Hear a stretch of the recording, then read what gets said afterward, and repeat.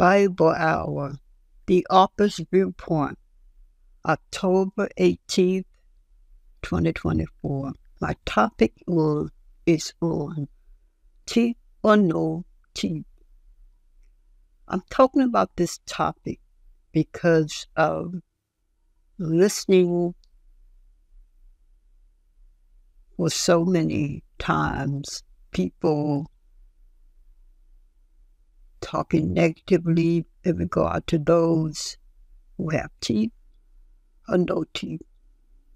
It sounds crazy. I shouldn't have to write about this topic, but I'm writing about it anyway. So read, and I pray that those who are in this position who have a medical problem, whether it's teeth or no teeth or a medical problem, that you be encouraged by this message and scriptures regarding God's word. Be blessed.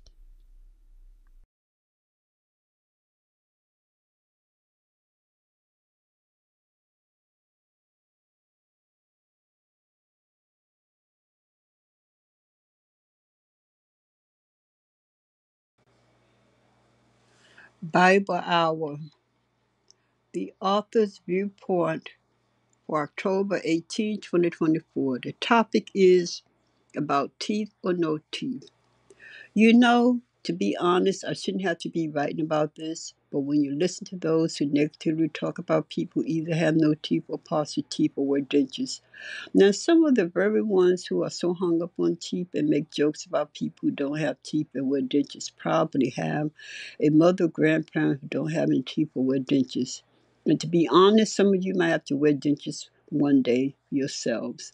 Now, I'm not for anybody who wears dentures and take them out in public while they are getting ready to dine, or because that is showing no respect for others around you or yourself. I want to know, what's the joke about people who have to wear dentures or have no teeth? There is so many things that are important in this world besides talking negatively about people who don't have teeth. Why don't some of you go educate yourselves about why some people have problems with their teeth? There are, for instance, diseases of the gum, which can start at an early age. There are other medical reasons.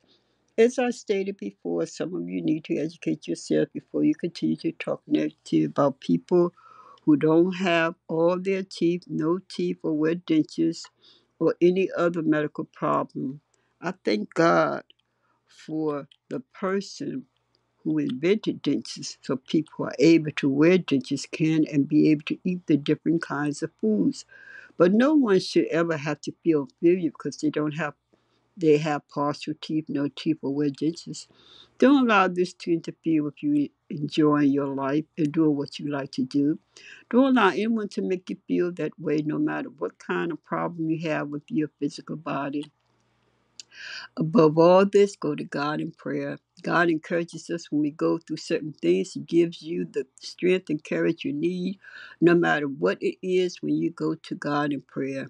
Listen to some of these commercials and talk shows, reality shows to talk negative about people who have problems with regard to this. Some of you, to come right to it, the way you talk, you show that you have no class. That person might not have any teeth or partial or dentures or medical problem that you joke about or take lightly, most likely have more class. Talking like this shows you having lack of class. So you still need to mature as adults, because it is apparent you don't know a lot about life. Because if you did, you wouldn't say some of the things you say about people who have a medical reason why they have lost their teeth or can't wear dentures or any other medical problem, condition they might have. It is too much into what somebody looks like, what they are wearing, instead of the person's heart. The person who has wisdom, that person who can resolve problems, who probably is a good leader. I remember a friend of mine telling me she didn't get a job because the person told her she needed to get her teeth fixed. That right there is discrimination. I hope she filed a complaint.